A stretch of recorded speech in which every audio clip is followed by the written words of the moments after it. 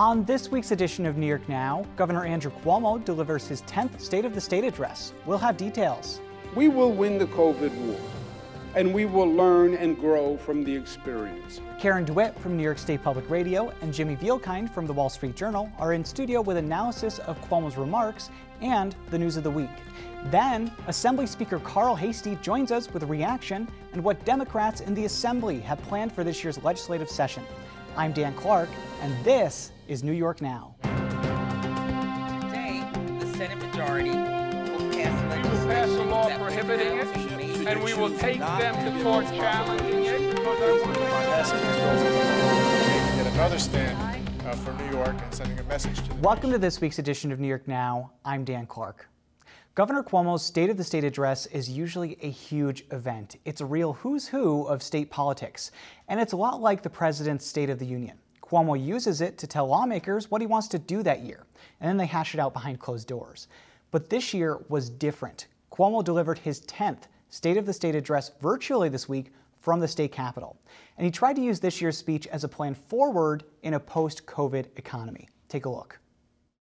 For Governor Andrew Cuomo, the COVID-19 pandemic is a war, and New York is winning. We will win the COVID war, and we will learn and grow from the experience. That was his message as he delivered his 10th State of the State address in Albany this week. It was divided into 4 speeches over 4 days, and the focus of Cuomo's remarks centered on 2 major themes: the COVID-19 pandemic and New York's struggling economy. COVID has been costly in every sense of the word. Cuomo pledged a strategy to curb the pandemic in New York, including a wider distribution of the COVID-19 vaccine.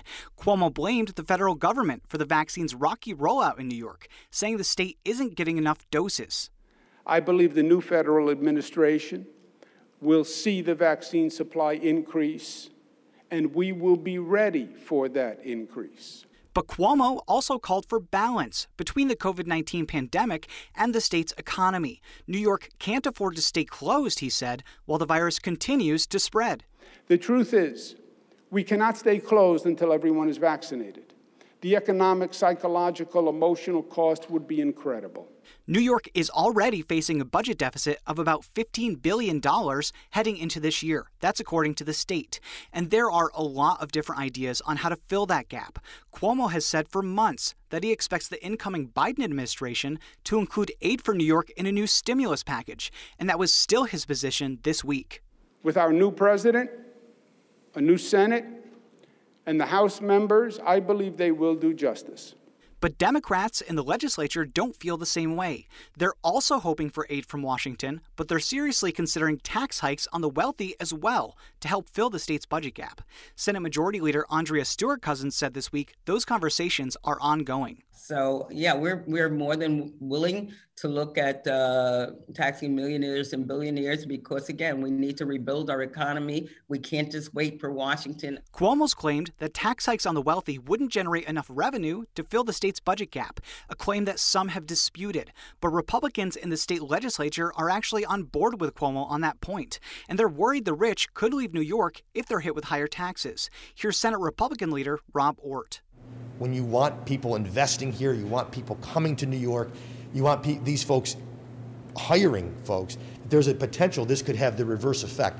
And speaking of jobs, Cuomo's also throwing his support behind marijuana legalization in New York for a 3rd year. That won't be easy. Democrats in the legislature are still divided on how exactly the drug should be legalized. This will raise revenue and will end the overcriminalization of this product that has left so many communities of color over-policed and over-incarcerated. Cuomo is also pushing lawmakers to greenlight mobile sports betting, which would allow users to make bets from their phone. That's something Cuomo previously thought was unconstitutional. Democrats said his new position could change how they look at the issue. This is new that the governor is willing to take a look at that. So, I mean, I'm sure we will be able to continue our discussions and hopefully get to a good end. In the meantime, Cuomo's proposing a series of new initiatives to make New York more affordable and bolster the state's economy. For one, he wants to cap the price of high-speed internet at $15 per month for low-income families. That idea was inspired by the COVID-19 pandemic, which forced many New Yorkers to work and learn online. A remote economy requires high-speed internet for all. We need to ensure a level playing field. No one can be left behind. Both Republicans and Democrats in the state legislature plan to make high-speed internet a top issue this year. Ort said he'll wait for details on Cuomo's proposal, but that the state must do more to expand both the affordability and access to broadband. I still see and hear from many New Yorkers across the state that simply do not have access, let alone affordability. They don't have access. Looking ahead, Cuomo says he also wants the state to invest in a new green energy plan geared at boosting sustainable energy and development. To start, he says New York will launch a $26 billion partnership with private companies to build nearly 100 renewable projects.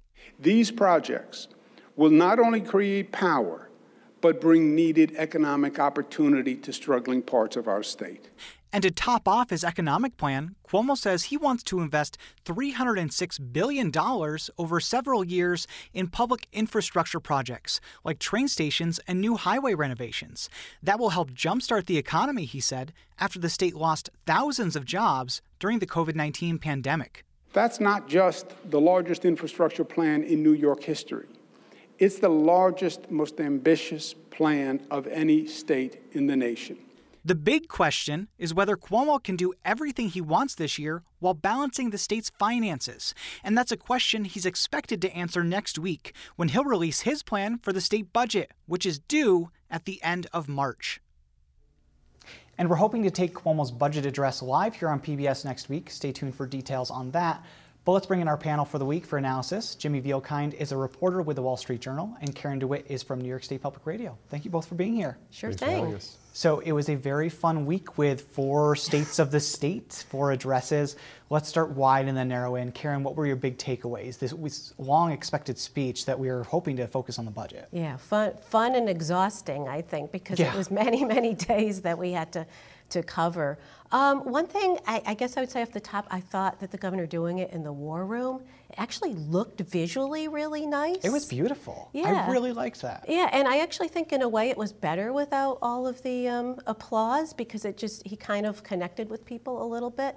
That said, it seemed like it was 4 days of good news. He highlighted all the programs that he wants to do, all in preparation for coming up next week when there's going to be one day of very bad news, which is the state budget and the deficit. And I don't think there's any way you can spin that into good news. And I think he knows that. And having 4 days where he could control the stage and kind of, highlight what he wanted to, I think that really worked well for the governor, honestly. Although he did get some good news on Thursday evening. President-elect Joe Biden came out with a sort of stimulus package, and he said that it's going to include aid for state and local governments. We don't know how much, but that may be some help for the governor. Jimmy, what were your takeaways from the State of the State? I agree with Karen, and I did think that it was striking the way the speech was sort of more narrowly tailored. They were shorter than his normal speeches, and thank you. They were, I think it was great. And that goes to your point that this was not the normal sort of celebration or homecoming for state government that the State of the State often is, where people from around the state, mayors, et cetera, come into Albany, they have a nice lunch, they see everybody, oh, ho, ho, and it really did allow the general public to engage more. I was struck by, I think he has a pretty narrow focus in what he's doing, which is we need to rebound from the pandemic. There are calls for the governor to perhaps enact big, bold, progressive policies. There are calls for him to raise taxes and make massive increases in social programs and spending. He made clear, at least to my ears, that he's not going to go that direction.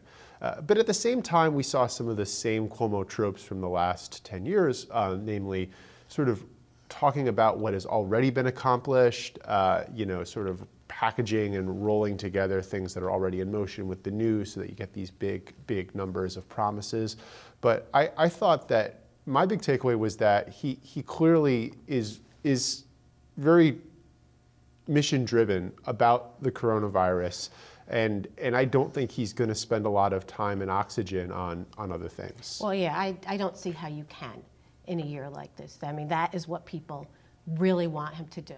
And so far, he's doing it with mixed results, as I think we'll be discussing a little bit later in the show. Right. In years past, the governor's state of the state is almost overwhelming to us reporters. We're in the room. We typically get these books that people don't really know about, but we get these books full of all of his proposals, and it's almost tough to take that hour and focus in on what's going to be the big story. The big story this year, as we've said, is and then running around and getting reaction. Yeah, as well. exactly. I have to say that part I do miss. The interaction, as Jimmy was mentioning, that celebratory part was missing of it, where you get to see everybody again in person and talk to them in a crowded room. Exactly. Imagine. And in the next few weeks, the lawmakers that we would be getting reaction from are going to be focusing on starting state budget negotiations. The governor has said that we have a $15 billion budget deficit. Jimmy, you've tried to explain to me before that we may not have a $15 billion budget deficit. What is the deal? So the $15 billion is not really a deficit. It's the amount of revenue that the state has lost from its sort of peak projections before the pandemic hit. So it's really a shortfall is the best word for it. The actual stated projected deficit is $8.7 billion for next year's budget. But this year's budget is balanced with a big asterisk in it. It's sort of an $8 billion hole. So there's a lot of discussion and some disagreement among fiscal experts and watchdogs. The state comptroller, Tom DiNapoli, says that tax collections have actually been better than expected and better than the governor's projections, which were released at the end of October, say. That's good so news. It's a little bit less. There's $4 billion for schools. That was included in the December stimulus package approved by the federal government. We don't know how that's going to play in financially, but I think for next year, you're looking at something around $10 billion. And again, as you said, Dan, there is the likelihood, possibility, take your pick, of more federal aid coming. And unlike previous stimulus packages that we've seen since the onset of this pandemic, it's possible that with all Democrats in control of the federal government, they will just cut a check to New York and have unrestricted state and local aid. Whereas to this point, the stimulus funding that has come New York's way has been sort of diverted through schools, through enhanced FMAP, which is Medicaid funding, and other pots. I don't think we could totally rely, though, on the federal government just bailing New York out. I mean, I don't know if they can really give the whole $8 billion. I think there's going to be pressure to do some things. And the governor's already mentioned legalizing the adult use of recreational marijuana, expanding sports betting, which you wrote a very interesting article about the complexities of doing the sports betting, and taxing the rich. I think the governor's under a lot of pressure. The progressives in the legislature, they want to do this before the pandemic. And now they have a supermajority, a veto-proof majority. So I think the governor's going to be under a lot of pressure to raise income taxes on, as the progressive advocates say, the 118 billionaires that they've counted in New York, as well as multimillionaires. And remember, the last time New York raised taxes was in 2009, in the aftermath of the Great Recession, in sort of as unemployment was spiking. So, Karen, you're absolutely right. There is a lot of political pressure. There's a pretty decent fiscal case to do it. What we have as a variable is that every signal that the governor has sent is that he is very loath to do this. Yeah, and we'll see how that plays out. And he's worried that wealthy people are going to leave the state. And some of them did. In the last recession that you mentioned, Tom Golisano, a big name in upstate New York, changed his residence, I think, to Florida so that he didn't have to pay the taxes. And the argument goes that all you need is just a few billionaires to leave, and that's a lot of money that you're not going to get in taxes. Before we run out of time, we have a few minutes left. I want to touch on some other things. We may have buried the lead. The president was impeached this week. And oh, right. Again. Right. So Republicans in Congress from New York, I believe all of them voted except for Catco against impeachment. So Catco from the Syracuse area voted for impeachment. Right. Karen, what's going on here? Elise Stefanik is still sticking by the president after the events of January 6th. I don't know if it works for her politically. Her district is certainly a Trump district, but has she said anything? Well, if you remember a long, long time ago, the last impeachment about a year ago, she decided to stick with Trump, and he kind of made her a star in the Republican Party. So I think she's kind of stuck right now. She was his champion at the time. Yes, it would look very hypocritical if suddenly now she said, I'm not sticking with him. But she is getting some blowback, although she won re-election by a pretty healthy margin. I guess she feels like that's her base, and she doesn't want to offend them. Yeah, and it'll be interesting to see in the next few years as redistricting happens if that district becomes even a little bit more blue, and then maybe she'll have more of a challenge in 2 years. That's a very good point. Might blow back on her, but again, that district as it is right now, she's pretty safe with her position. Well, with Democrats in charge of the legislature, yeah, that's a very good point. That they may, cut away some of her support. But I think at this point she's in too deep. Yeah, I think so too. I think that if she went back, I think it would look very hypocritical for her. But politicians never surprise any of us, so I guess we'll see. Yeah. The vaccine rollout, I want to touch on. We have to touch on this before we go. The vaccine rollout this week has been messy. I think that everybody can agree with that. The Cuomo administration is defending it, saying the federal government is only sending the state 300,000 doses a week. Jimmy, what's going on here? Is it the federal government? Is it the state? Is it a mix of the two?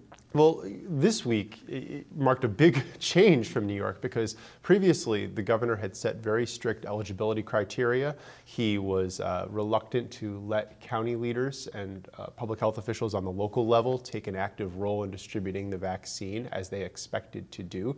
And then as of Monday, he sort of said, okay, we're going into tranche 1B. We're expanding the universe of people who are eligible by about fourfold. And then the federal government increased that even further when it said New Yorkers over 65 can get the vaccine. So now what we have is a massive distribution network and a very limited supply. And we're starting to see competition among the distribution points, be they the state-run sites at places like the Javits Center, be they your local doctor's office or your local hospital system. And the result for New Yorkers is confusion. Because do I call my doctor? Do I call the state hotline? Do I have to go on this website? The website is crashing. The hotline is cracking down. Especially for people who are perhaps older and less computer savvy. This has caused problems already, and I think that it's going to continue to do so for the next few days and weeks. And even the computer savvy older people spending hours the website crashing repeatedly. Now all the state sites that are open, they're booked through April. In the hotline, you're on the line for hours, and people are extremely, extremely frustrated. And I think that there's going to be blowback for the state, Governor Cuomo and state leaders. It's frustrating for everybody. You're just trying to get this life-saving vaccine, and there's just no avenue for it for 3 months, 4 months, who knows? I guess we'll see. It's discouraging news. It really is. Exactly. Karen DeWitt from New York State Public Radio, Jimmy Vielkind from the Wall Street Journal. Thank you both. So with Cuomo's State of the State now over, Democrats in the state legislature are starting to form their own agenda for the year. But like Cuomo, a lot of it depends on the state's budget gap and whether Congress comes through with a new stimulus package. I spoke this week with Assembly Speaker Carl Heastie about the state's budget deficit and what Democrats have planned for the year. Assembly Speaker Heastie, thanks so much for being here. Thank you, Dan. Thank you for having me. Anytime. So we're talking on Tuesday, which means that as we're talking, the governor has 2 more State of the States to do by Thursday. Tell me your reaction to what he said so far in his State of the State addresses. I think the governor's message so far is going to be one of really survival and revival, trying to make sure that people are safe, but we have to get this state moving back. How do we get access to broadband for students, for businesses? I think it's all part of a message of survival and revival while we continue to fight this pandemic. So we've heard from the governor about his top priorities this week. Tell me about the top priorities in the Assembly this year as Democrats continue to stay in the majority. Obviously, you have a lot to do and not a lot of time to do it. Tell me what's at the top of your list. Well, we always say that our agenda is always a family's first agenda. As I outlined in my opening comments last year, we're very concerned about the health disparities. We're very concerned that there's still billions of dollars in rental arrears. Renters are hurting, small landlords are hurting. So we just want, people need childcare. We want to make sure people are vaccinated, and we want to make sure that the economy is able to, I'd say, rebound. And then also, we want the federal government to step up, because there's so many things. I feel as a national pandemic, it is the federal government's responsibility. I am hopeful with President Biden and Vice President Kamala Harris and Speaker Pelosi and our own senior Senator Chuck Schumer being the majority leader, that a lot of the things that we were hoping to happen that didn't happen or were slow to happen, I think we'll see more action coming from this administration and this Congress. Last month you were in Albany and you mentioned to reporters that you would really like to see some tax raises on the wealthy to help fill the state's budget gap. At the time, the governor was against that. He really pushed back on it, and he seems to be continuing that theme this year. Can you give us an update on how negotiations stand on some potential tax hikes on the wealthy? Well, we haven't negotiated anything. Again, my only concern, and perhaps the governor could be right, was I was concerned about retroactivity of taxes, and that was the main reason. But I guess I was kind of just, excuse the pun, hedging my bets about making sure that there were the potential to have revenue, and I just felt more secure that if we had done a tax increase beforehand. Now, that being said, we're still going to keep these options on the table. But I am expecting that the Biden administration, along with our senior senator, will produce for us. I have faith that they will do that. Do you think even if they come through with that aid for New York, that you'll still push for tax increases on the wealthy? Of course, the federal government may not provide enough to fill our budget gap. I think this goes back, Dan, I'm a financial person. I think supply will have to meet demand. And I think if the federal government doesn't give us enough supply for our demand, then that's when I think that we will have to really start to look at the different revenue raises. I really think it's a supply and demand question. There are two revenue raisers that are on the table in the news this week and last week: marijuana legalization and online sports betting. I know the Assembly is in favor of marijuana legalization. There's some differences to work out between the Senate Assembly and the governor's version of the bill. Where do you see that conversation going? Do you see marijuana being legalized in New York this year? I see there's the possibility. I think it is a revenue raiser. But one of the areas of concern that I'd say steering the discussion is we want to make sure that the communities that were heavily impacted from the criminalization of marijuana, we want to make sure that those communities are made whole and not just have this as a total revenue raiser for the state of New York. So I think that there needs to be some kind of a set aside for those communities that were affected. People who went to jail for marijuana, all of those things we feel need to be rectified. And on sports betting, again, it's one of the options that's on the table. Do you think there's anything non-budget related that you'd like to see accomplished this year? Obviously, I think everything is centering around the budget for an obvious reason. We have the huge deficit. But if you took that off the table, are there any other issues that you're really looking forward to in these next few months? I mean, there's still, probably more policy issues that we want, probably still need to look at, depending on where the world is. I always think criminal justice reform, police and community reforms, always something for us to look at. But I would say other criminal justice reform issues. But most things right now, particularly due to this pandemic, are really tied to the budget. I'd say 95% of, the major issues right now, whether it's people having access to childcare, getting people back to work, businesses having to deal with the higher unemployment insurance premiums, that I'm hoping that the federal government will take that burden off of us as well, or having the state to pay it back. So I'd say most of the things right now are very, money driven, but there's always the ability for us to deal with policy changes. There's a lot of new members of the Assembly, and some of them primaried some veteran members, and they're considered to be more to the left than the members that you had in last year. You've had a few conferences with your members. How do you think the ideology of the conference has changed? Do you see it influencing your different priorities for the year? Well, I would just say this. I don't know if the new members were more to the, I'd say more to the left than the other members, because, in the last 5 years, we've done some magnificent progressive items. But as I like to say, I always like to give sports analogies. that the players may change, but the Assembly's game plan always remains the same. But the new members are energetic, they are engaged, they're excited to get to work. Coming in at a challenging time allows you to raise your level of service and ability to problem solve. So I'm excited to have the new members. They're bringing great energy. They're all coming in as wonderful parts of the team. Everybody understands they're one voice of 107, and they've been excellent members, and excellent members are part of the team. I think their new energy is going to be great. I think the excitement of wanting to help us get out of this challenge is a wonderful thing.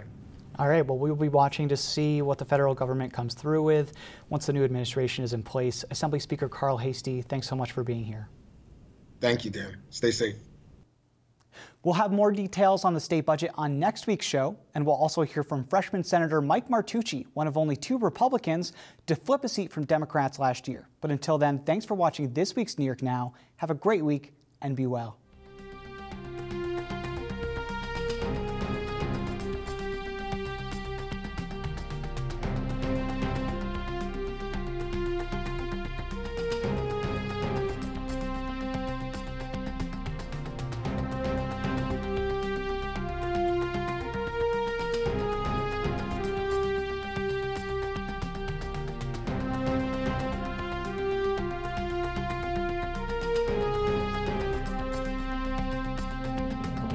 Funding for New York Now is provided by WMHT. And by the Dominic Ferrioli Foundation.